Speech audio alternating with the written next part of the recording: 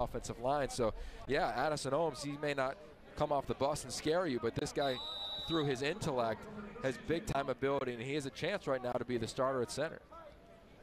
What a story here. Zach Kline back at the controls for the Cal offense. Hits Jordan Duncan, a freshman receiver, on the slant with a penalty marker down. And Duncan shaken up. Early enrollee with great hands.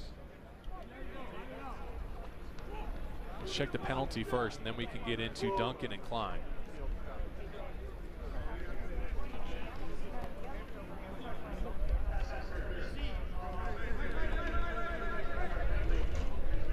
Pass interference. Let's start with Kline. Once a four-star All-American signee for Jeff Tedford. How is he back in Berkeley? It's unbelievable.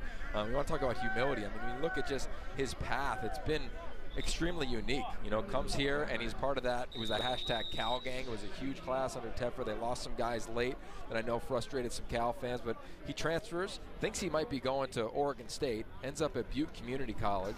Then from there goes to Indiana State, competes for the starting job. The final day at training camp, they say that you're not going to be the starter. Stays there as it gets a little chippy down on the field a little bit.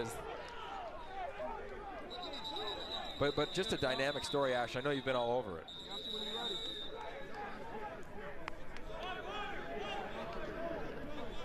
Bug Rivera on the catch there, spun down a couple of times, and this is going to be another one of those rule review sequences for the Pac-12.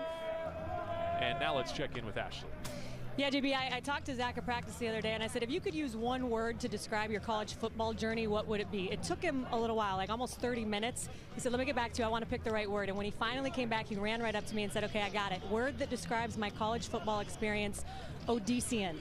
Odyssean, of course, guys, the adjective form of Odyssey, defined as a long series of wanderings or adventures, especially when filled with notable experiences and hardships. So pretty spot on, spoken like a true English major, which he is, and proof right there, gentlemen. You get smarter by hanging out at Cal football practice. Yeah, Ash says, of course, as she explains that to us, like you and I have any idea what she's talking about. But since we're talking academics, I do want to point out the academic progress that this Cal program has made. It was a big issue. It was in the news quite a bit in recent years. It's going to come out again on Wednesday, and the Golden Bears have made tremendous progress. We got some advance notice that their score is going to be 997. Sonny Dykes says it's a credit to a lot of people. It's something he remembers even from his interview with Sandy Barber when he took this job, and he gives a lot of the credit to the resources here at Cal, the learning specialists that have invested in these young men. Patrick Worstel in great position, makes the catch. A.J. Greathouse in coverage, and there may have been PI again.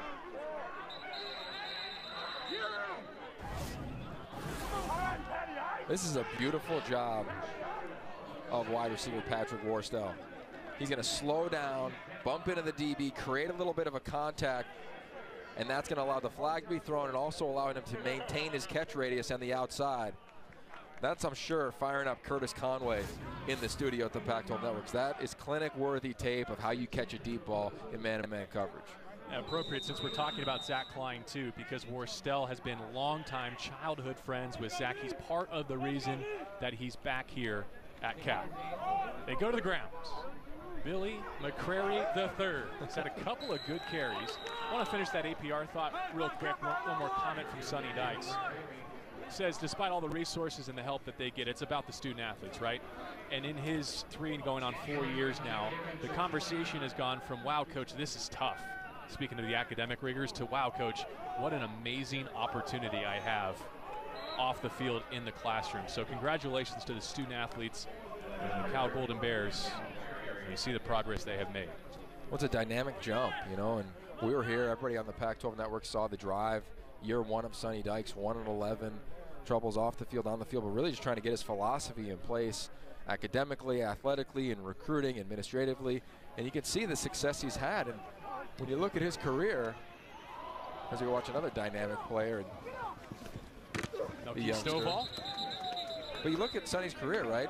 Go back to La Tech, 5-7 his first year, 8-5 his second year, 9-3 his third year. You look at this place when he got to Cal, 1-11 to 5-7 to 8-5 last year. So this guy knows how to build programs, knows what it takes, understands the character you need, and we had a chance to talk about 8 players yesterday, and they all just speak with a reverence about the program and a respect to the academic side that I think can show clearly what you just showed in the APR as a reflection. Kline still in there at quarterback. He's got Patrick Laird as his tailback. Bounces in the pocket. Now flushed.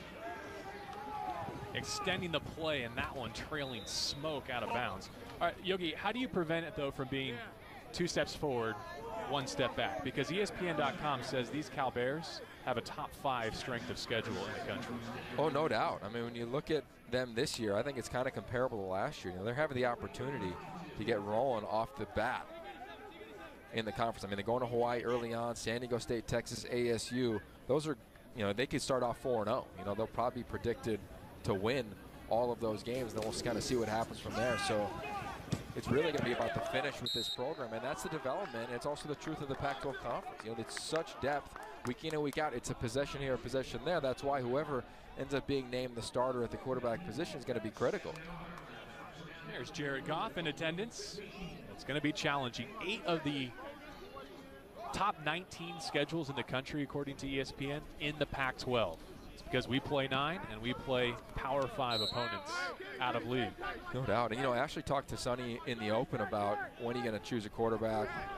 How come we're not maybe possibly seeing a starter named after today? Well, we asked him to think back to Jared Goff, and he said, look, if it was after his first spring, I probably wouldn't have named him the starter if I was pressured to name a guy. He might have named Zach Kline the starter, but he said the growth in the offseason from Jared convinced him to allow these guys to continue to compete for this job, which is going to happen this offseason into training camp as well, because there's a lot of time for Ross Bowers, Chase Forrest, Zach Kline, and even Max Gillum, who can make a push and really take the next steps that are necessary to be the quarterback in this offense. Never been any doubt about the ball skill of Zach Kline. With his arm, it comes out with velocity.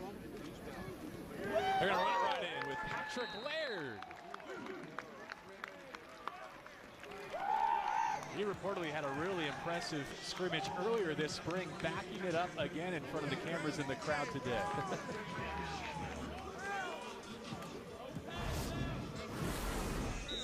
Again, the run-pass option is hard. You know, we talked to Hardy Nickerson, middle linebacker, about it, playing backer, and all of a sudden it's coming at you, and you got to decide, do I need to drop? Are they going to throw it behind me as a linebacker? Do I need to fill this hole because it's a run play? And it puts a lot of stress on a defense, specifically the front 7 and the backer position.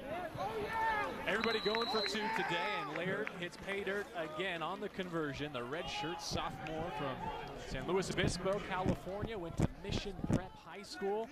He's got the blue team in front by a score, the 2016 Cal Spring Football Scrimmage.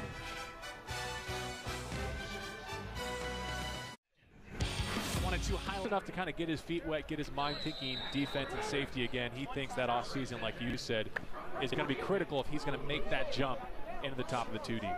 Well, and now think about it, it's safety. I mean, you now understand truly how quarterbacks work again. It wasn't just your freshman year.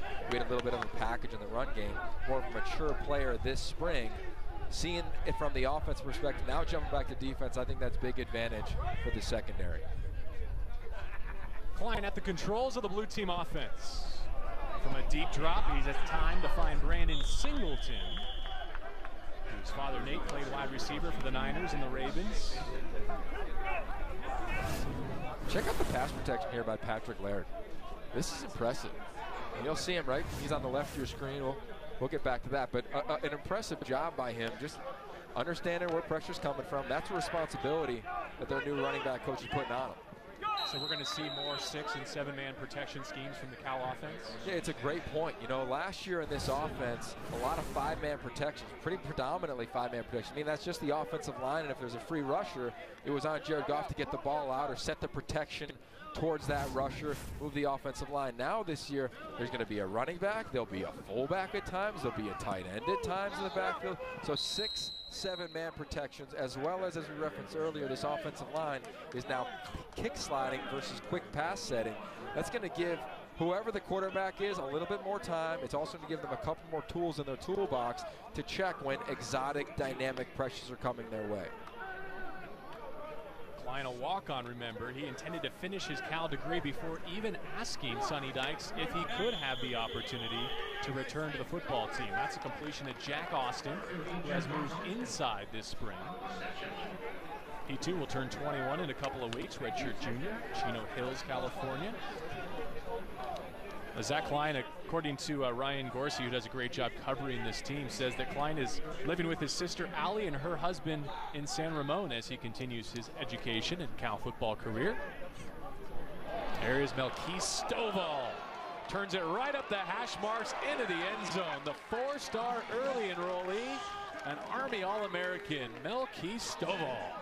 You know what I love about number 8 right there? I've known Zach since he was 16. You know, he was a huge recruit. He was offered as a sophomore in high school by Coach Jeff Tedford, you know, here in the Northern California area. And it's his passion now for the game. You know, sometimes when the game gets taken away from you or things don't go your way, we covered this team when he lost the job to Jared Goff. And he was down, he was beat down. It would happen to anybody. He dreamt of playing here, obviously transferred, has gone through dramatic highs and lows, right? Think he's going to Oregon State. All of a sudden, Luke Del Rio, who's now the starter at Florida, is there. That doesn't happen. Goes to Butte Community College, just like Aaron Rodgers, a guy that I'm sure people have heard about. And then, of course, goes to Indiana State. So comes back, and he could have acted like, you know, I'm going to be a little sourpuss. I got kicked a little bit while I was down, but he hasn't. And that love for the game, to me, is going to be infectious with this team. And not sure if he's going to be the starter or going to get any reps once the season starts, but that energy in the quarterback room, which will be a young quarterback, that energy within the team, to me, that's going to be exciting. He got into it with Chibuzo Akocha in the end zone there. It looks like maybe Hunter Abel on the ground there as well. About competitive fire, he's still got it. And you mentioned his connection to Aaron Rodgers. Can't help but notice that he was originally assigned Rodgers' old number 8, wearing it again here in silver for the spring game. Now they're going to take us to halftime. So the blue and the gold teams have had half of their drives, 28-20 the score, and Ashley is with. Doing a lot of different things, so now he's feeling really comfortable in this system, and it's going to be fun. Let's see how the other quarterbacks respond. Gold has taken the lead, 31-26. Melquise Stovall obliterated late. He has first down yardage out to the 29. As far as interrogating Kline in at quarterback. He sticks it on the ground. Billy McCrary's had a nice game. Again, a converted safety, high school quarterback. Now playing in the offensive backfield, sophomore from Austin, Texas.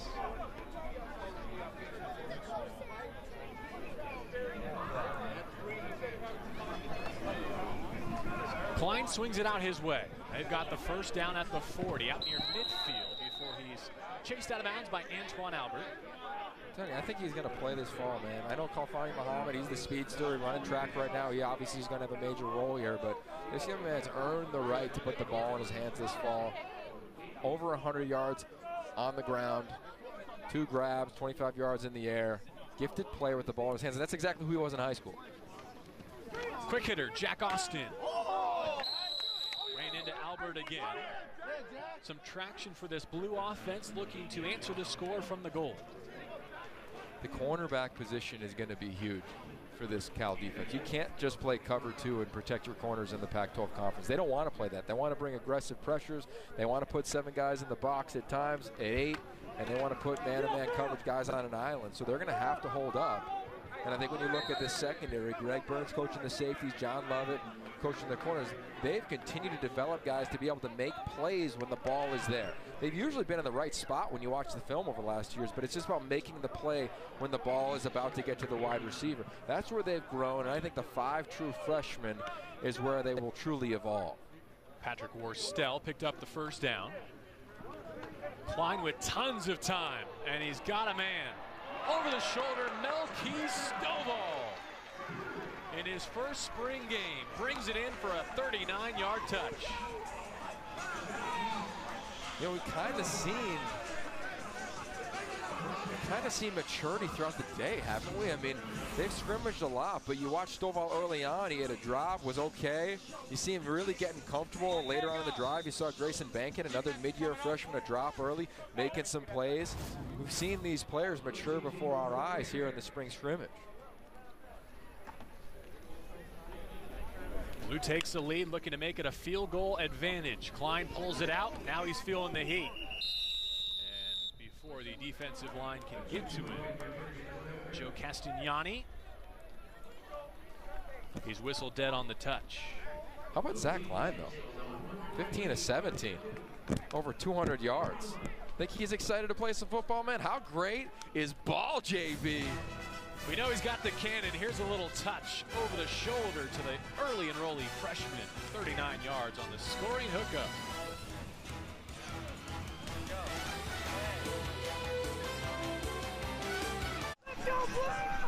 Zach Kline firing up his blue side there in front, 32-31 here at the Cal Spring Football Scrimmage with Yogi Roth, JB Long, our producer Jason Cardona, our director Mark Wolfson, and sideline reporter Ashley Adamson with a special guest.